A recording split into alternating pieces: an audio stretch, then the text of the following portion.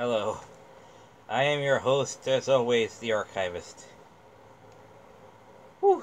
Sorry, I just ate like a whole hamburger in like 5 minutes. I eat very fast. Elementary school days. Sooner you eat, sooner you're out to recess. So, anywho, I'm kind of watching the She-Hulk episode 2 for the second time. And yes, what I thought about it is still pretty much how I thought about it. It sucks. We have whiny transforming She-Hulk. We have what else was it? Let's see here. Her not accepting the triumph that is her, first battle. It's a lot like Teen Wolf near the end, where he's like rebelling against everyone wants the wolf, and then he's like, no, I'm just gonna be me. She's like that, where it's like, no, I'm not gonna be She-Hulk, and they're calling me She-Hulk. That's not a derivative name. It's like I can't even be out of my cousin's shadow or something like that. And I'm just like, oh my god, this is not the character we can root for. A whiny little, sorry, a whiny character is not something we can get behind. It's not what I can get behind. I cannot get behind this character. In the animated series, she was, again, a two-dimensional character because she was a cartoon character. But she was a likable cartoon character. She was a confident, at times a little overconfident, but it was never her downfall. Hold on a second.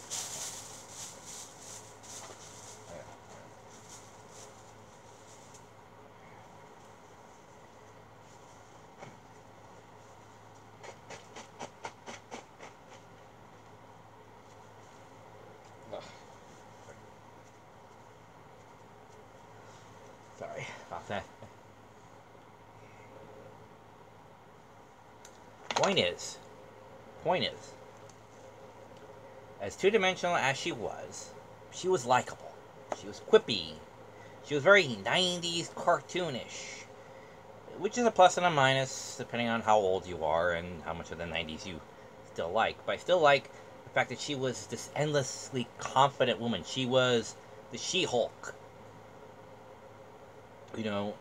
Attorney at law, and everyone loves her, and she knows it. It was that endless confidence. But that's unrealistic. Women these days are not that sexy. No, they have that endless confidence. It's like, yes, we know, but we still like the trope anyway, or the character. Oh, it's too fan servicey. She's got to whine and mope and, well, quite frankly, let's just face it, she's going to bitch her way through every single episode, find something wrong she doesn't like, the rejection of the hero's journey. Okay, everybody did it, hell, even Luke. But for the love of God, this character is just a whiny little brat. It's like, just, it's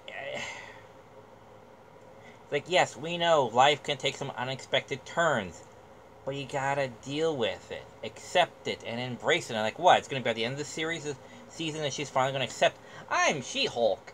Like we see later on in the trailer where she actually starts liking herself. And it's like, oh, for God's sakes. Again, this would be interesting if it was actually done right, but it's not. None of this is done right. None of this is interesting. This is all just played up for laughs and, what was written down on paper. In theory, this should work and kind of be neat and, kind of likable. Okay, but the setup, the execution does not warrant. Nothing in here is right at all. Other than the hero's journey is all it is. It's the hero's journey. And it's like, okay, yes, we got that. And I guess having her just jump right into being She-Hulk, as what we remember, I guess is a little too quick. Okay, sure, fine. It's supposed to be a series of her getting there and accepting this new path like we've seen heroes before. It takes a little while to embrace the new hero. but she's still so whiny. Ugh. And again, she's not quippy, really. I mean, okay, the one joke I laughed at was when Hulk says, "It was so long ago when I fought the Abomination, that I was literally a different person back then." And then it cuts back to She-Hulk on the other side of the phone going, "Ha ha." Like, yes, like she's in on the joke too because she's meta. You know, it's like, yeah, we get the joke. Yeah, so, okay, that was kind of funny. I like that. But it's just more, like, meh. You know, more mediocre, more... Yes, I can see you trying to do this, but not really sticking the landing like you're supposed to, you know? It's not compelling me at all. If anything, you're just annoying me more with how much she keeps resisting against things. You know?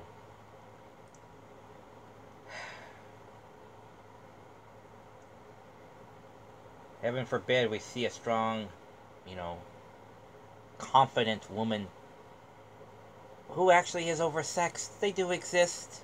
I've seen them out there. They do exist. But that's not an every type, you know. Every body type. It's like, yes, I know right now a lot of the people are kind of more leaning towards the Pillsbury Doughboy edge of the spectrum. I get that. We're finally getting out of this fucking COVID thing, so people are now starting to go more and more outside. I get that. But making Kamala Khan, you know, body positive, you know, it's like, along with everything else wrong with it, that they did all new and modern, it's stupid. It's like, what? You're trying to appease to these kids? Really? Wow. I mean, her talking about her versus her social life, her religious life, and her home life, yeah, that makes for interesting, you know, conflict, for interesting story. If it was actually done right. They're brought up. Are they resolved? No. Not really. No. And blah, there, it's the end of the story. See you credits at the end of the next season. Bye. You know?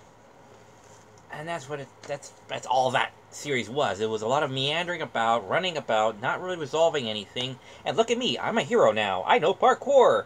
And I have my powers down flat. While wearing a girdle.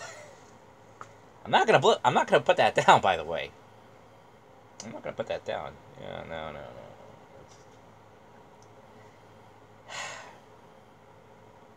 And much like this before, okay, yes, they hand her the superpower. She gets it not of her own accord, you know. But she just doesn't really do much with it. I mean, this is more like problematic. It's like, yes, we get that. Being She-Hulk would be problematic. But this is more about it being problematic than her just kind of coming to terms a little sooner that this might be awesome. This is the first day of the rest of your life. It's going to be awesome. But no, she's got to be whiny. Oh, for God's sakes.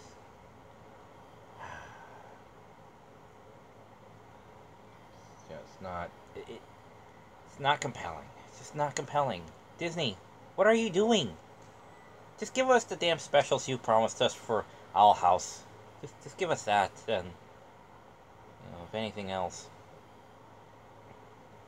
I mean, yeah, it's kind of cool that they brought back in the Abomination. If they bring back Howard, that would be a hell of a lot more interesting. You know, have an episode where she teams up with him. That'd be interesting. They used to have a partnership back in the day where they were in the Baloneyverse. There was a miniseries about that. You know, so...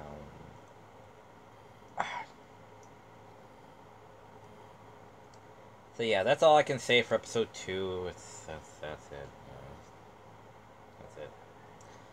Alright, let's see you next week. Let's see what other cameo appearances they have to try and, you know, keep this keep the series afloat.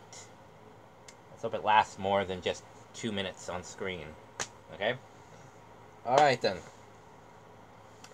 Take care, and as always, see you at the movies. Bye.